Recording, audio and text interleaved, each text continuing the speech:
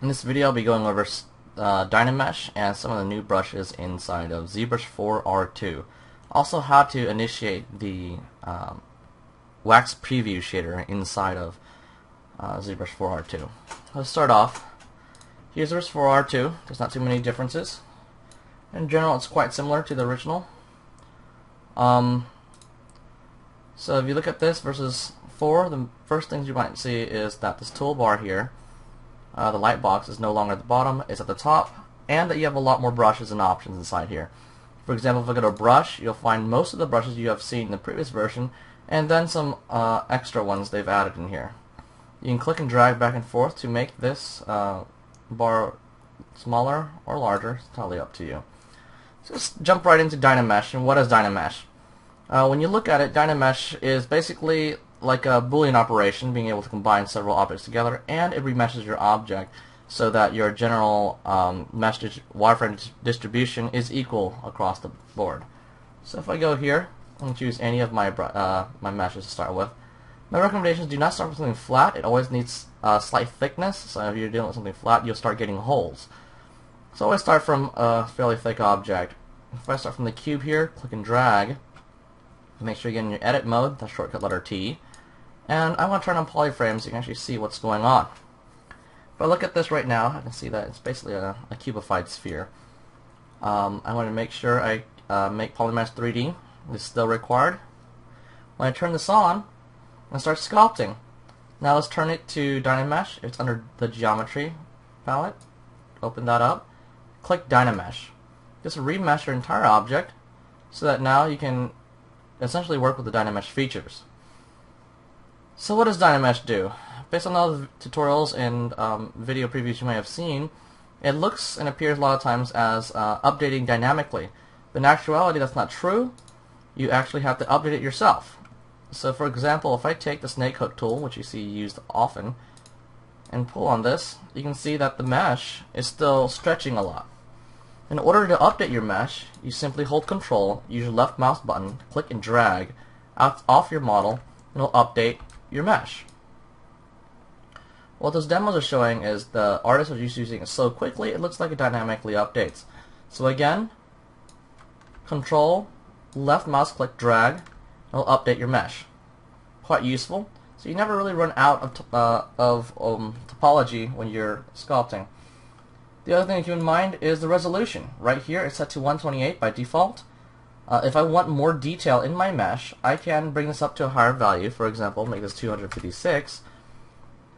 You have to do something in your model first. Control left, click drag, update, and you'll see that your mesh density is significantly higher.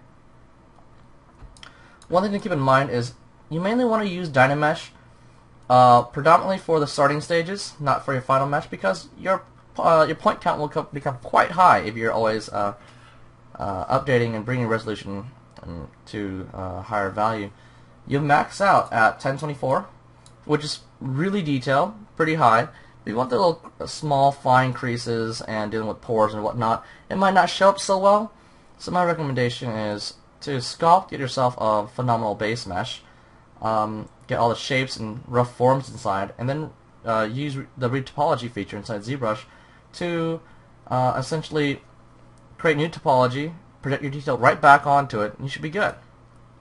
For those who are concerned about bringing your models back and forth between ZBrush 4 and R2, what you need to do is export your highest version of your mesh, export your lowest version, and then you can do the whole project all feature inside ZBrush 4, and your detail will be projected back onto your base mesh. So what else does Dynamesh do? Like I said, it allows you to remesh and essentially work with Boolean features. So I'm going to hide my light box for now. If I look in here, there are several insert tools, such as insert hand, ear, cylinder, cube. Let's just work with something simple like cylinder. I can click that and drag, and it'll create itself on the surface. And notice when I create this, it'll mask out the other object. The reason for that is so if I wanted to go in, move my object, place it anywhere I want, for example right there, and I want to rotate it or something, then it's not affecting the other object. It's already masked. So once you're done with that, if I want to combine these two, I hold Control, left click drag, and that'll unmask everything. Control, left click drag again, and now remesh and combine itself with that piece. Now you can tell by the wireframe it's become one single piece. I'll work now with a lower subdivision because I think 1024 is a bit overkill. So now that I've done that, notice it added it as an additive Boolean feature. What I want to do next is subtract. I can create a cube. Create this, for example, right there. Actually, let me create that again. I'm going to hold Alt down while creating this. It makes it subtractive. Now it's placed right in the middle of this cube. If I hold Control left click drag, Control left click drag, it'll now subtract the area inside this mesh.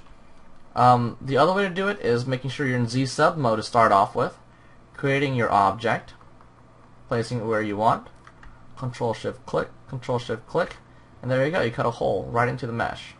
And see, it automatically updates. These are some of the reasons why Dynamesh is so sought after. Those along with this are all the other brushes you can use with it. Let's first get into how to slice this cube into several pieces and move these parts around. So what I'm going to do now is hold Control and Shift to get into my hide and reveal mode. So if I basically Control click drag, you can hide stuff and reveal them. So if I hold that down, there's different type of brushes I can choose. The clips, which you can find already inside of 4, and the new one they added, Slice Curve. The Slice Curve works very similar to the Clip Curve, where you can press Alt to add extra points and really control your style. So if we go in here, I'd recommend turning off perspective when doing this. I can slice this cube right in half if I wanted to. Hold Control Shift click drag. And you notice where the shadow is pointed. Where that shadow is pointed, this is now the secondary piece, and this is the first piece. If I turn polyframe on, you can see that this is the original red one, and this is turned all yellow. For now, they're just polygroups, so I can hold Control Shift click any of these, and it'll just show these parts. But they're not actually separate yet. If I hold Control click drag to update, it'll merge it back into one solid piece. So if you want to split this into two, hold Control Shift click drag, create your object. You can also press Alt to lay down points wherever you want. And make sure your group option is turned on underneath the geometry. So turn on group, Control click drag, and now they become two separate pieces. Now the question you might ask now is, how do I move these pieces away from each other? Go to any of your transpose tools. I'm going to use move for example. If I hold Control and click on any of these sides, that side will be activated, the other side will then be masked. I can then move it wherever I want. I can add it to itself over here, skew it however I want. Control click drag, Control click drag. Notice that they still haven't become one piece. The reason why that's happening is because your group is still turned on. If you want to merge them together, turn off group, Control click drag, and they'll become one piece. Alright, so now you also have a lot of insert mesh features. Like we were able to insert the cylinder. That's also ear. You can actually insert an ear inside. Control click drag, and it becomes one. Wouldn't it be nice to be able to create your own mesh and use that as an insert tool? To do that, it's fairly easy. We have new brushes in here now. If I go here and choose my mesh insert dot tool or brush, I can go under brush, modifiers, where it says mesh insert preview. You choose the mesh you want to use. Make sure the mesh you're using is indeed a Polymesh 3D. So I'm going to choose the same one I've already created, this one right here. So now when I click and drag, I'll create the exact same mesh again. I can also do the negative version holding Alt while dragging it. It will now subtract itself from the object. If transparency is turned on, when you're clicking and dragging, the other object will become transparent, allowing you to place it more accurately where you want. Once you're done, notice hold Control click drag, and now you have your meshes how you want. I'm going to use Z sub for this right now.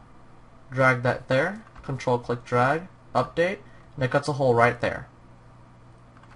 So you can use your own meshes to essentially cut away or add to it. So if you really wanted to create a character creator, for example, you can create a series of arms, facial features, nose, ears, hands, fingers, feet, and dynamically create your characters very quickly. It's a great way to start a base mesh and then finalize it however you want. Basically, Dynamesh has allowed us to essentially work and be a lot more organic with how we work. You can always change things very quickly. If someone doesn't like something, you can always hack it off and create a new one. There's also a lot of new tools they've added in here. Some of the major ones are like the curved lathe, the line tube, the curved tri-fill, curved tube, and the curved snap. You can also use some of these new curved tools and experiment with them. Let's go over some of them. The curved lathe right here. And essentially lathe by clicking and dragging, and based on this curve here, it'll lathe around that curve. So wherever I end it, that's where my line is, and that's where it's going to lathe. So creating this is easy to make your little pots if you want. A little pot. Oh, that's a bit much, so let's really make a better pot. There we go. A little pot right there. It's definitely useful. You can create some really interesting tools this way and combine them together and become one. This tool now is getting kind of messy, so I'm going to start from a new cube 3D, make Polymass 3D, scroll down, turn on Dynamesh. Turn perspective on, and show you the other tools now. Curve line, literally you just draw lines off of the surface. So click and drag, now you have a new tube. It's like adding a new chunk of clay right inside wherever you want. You can still move them wherever you please. So I can click and draw one of these, move it where I want. Control click update, and there you go. Also, don't forget that you can turn on symmetry for these. So if I want to give two arms, for example, I can press X to toggle on symmetry, rotate this at the angle I want. Let's make sure my symmetry, there it is. Let's rotate this at the right angle and draw two arms out right here on the side. Let's go back to the draw mode. You have two tubes on the side. You can then move it where you want. Changing your size of your brush will control how thick that tube is.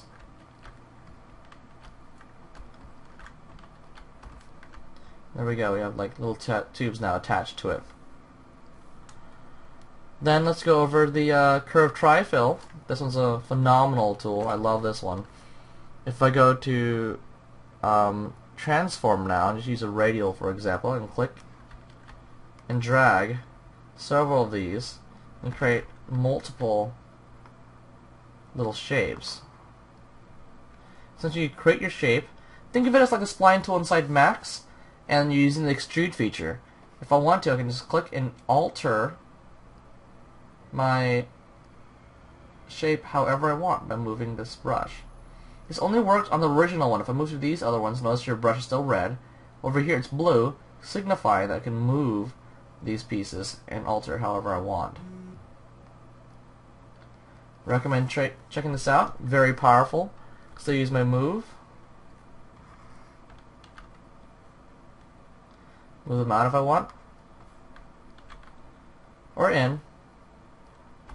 Control click drag, update, now they're one. Very neat features they have. The next tool is the curved tube. It's similar to the line. The only difference now is that you can click and draw your shape. So if I wanted to, oh there it goes, it just freaked out. There we go, we can create that. And go back and still alter how my curve is like. Perfectly fine. This will control more of the influence of the object. You want to learn a lot more of these tools, I would recommend checking out Ryan Kingsline's video. He goes over how to use these tools and how to alter the silhouette of them. You can taper things off and etc. Control click drag, and now we have one piece. The other tool is the curved tube snap. This essentially lets you draw a curve right on top of the surface, wherever you want. So you're essentially laying clay right on top of the surface, similar to how you would use with your normal clay when you're sculpting. So for example, if you're sculpting an eye, you might actually just draw and paint the eyelid out with maybe a smaller brush. And drawing the other one, Control click drag to update everything. It becomes one piece. Then you can sculpt and soften out what you need. So recommend checking out all these tools. It's very powerful. I hope this introduction to Dynamesh is quite useful. And lastly, like I had mentioned at the beginning of the video, I'm going to go over how to add that wax preview. So I'm going to use the skin shade one right here and dim this down just a bit. In a lot of the videos you've noticed, a lot of the things now have this whole backlight and rim light to give this whole subsurface scatter effect with the red coming through. In order to achieve that effect, you must go to Render, Render Properties, and turn on Wax Preview. By default, you're not going to see it yet. I'll also turn on the Wax Preview, the Preview Wax option down here, strength set to 1 already. And then go to Material, Wax Modifiers, and increase my strength. Based on how strong this is, the more of the red I can see start bleeding through. See here, it's already, you can see some of that red, the fake subsurface scatter. It's a pretty neat trick. I feel like this for when they create their creatures or humans and characters.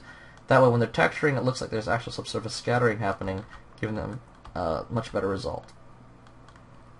Hope this video is useful for you. If you have any questions, feel free to ask me, and I'll try my best to answer you.